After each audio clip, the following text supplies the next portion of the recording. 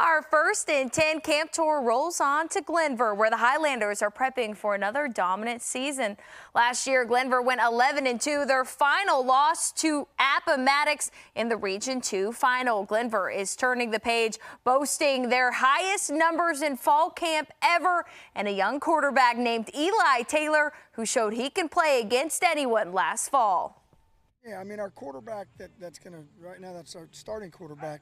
You know, he started the Martinsville game. He played the second half of the Radford game, and you know, he's really worked hard in the offseason. We're excited about how his play has progressed.